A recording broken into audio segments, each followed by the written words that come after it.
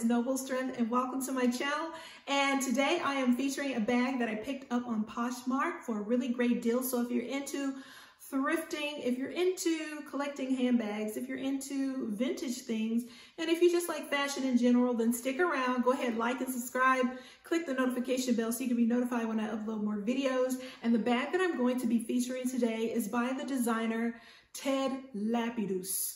And I hope I'm pronouncing that correctly. This was a French designer who was born on June 23rd, 1929 in France. And he opened a house and started a fashion house in 1951. And he's known to be the pioneer of introducing the unisex fashion. But the bag that I'm featuring today, I'm not sure about the circa of this, like what era it's from. I don't know if it's from the 80s, the 90s, or the early 2000s. It's in really great condition. I do know that. And it's a classic style bucket bag with the monogram print. So the Ted Lapidus monogram print consists of T's and F's that are kind of interlocking.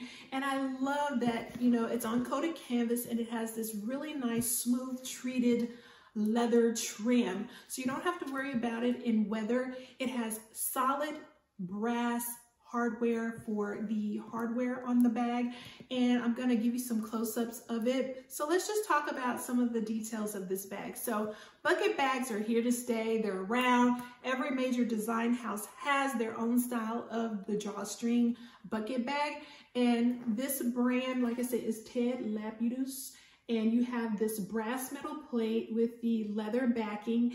And I know it's brass because it was a little bit tarnished when I did get it, and I used Brasso on it, and it just polished it and shined it right up. So you have these brass detailings on the end of the drawstring pull. They have a lot of weight to them. And look at this detail. Now, Ted Lapidus is considered a luxury brand. You can see a little screw in there. Look at that detailing of that. Really, really nice. Like I said, it has a lot of weight to it. They're known for their haute couture fashion. They do still have a fashion house, and they release things during, you know, the fashion seasons, like, you know, fall release and summer, spring, etc. So I'll leave the link for the fashion house down in the description box below.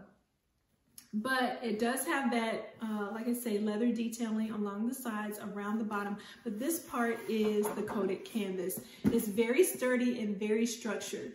You have the brass detailing on the buckles. It is also branded with the designer name. And you also have the brass eyelets that go around the bag. All right, let's take a look on the inside of this beauty. I picked this bag up off Poshmark for $40, just so you know, in case I didn't mention that earlier. But it came with the original dust bag that has the branding on the front. It's a very heavyweight felt. And the inside is a very simple and plain inside, very open. It has a nylon lining that has Ted Lapidus throughout, and it has a zip pocket. So this is the inside of the bag and the zip pocket on this side. You have the leather that is embossed, if you can, let me get it together here, guys, with the brand on the inside leather trim. But that is it, a really nice classic style drawstring bag. And I just wanted to come on here, guys, and feature a bag that I just learned about, in case, you know, some of you out there haven't, you know, known about this bag either. You might be interested in looking further into this particular brand. But I absolutely love it, and I just wanted to share that with you. I'm going to show you some quick mod shots as we go on our way out. So I'm going to go ahead and say goodbye. Thank you so much for tuning in. And remember to check out the Goatwife, because that is how I learned about this brand. I'll leave her video on Ted Lapidus in the description box below. And once again, my name is Audrey, also known as Noble Strength. Remember to be a good steward of all that God has given you, because he loves us so much. All right, stay tuned for those mod shots. Bye.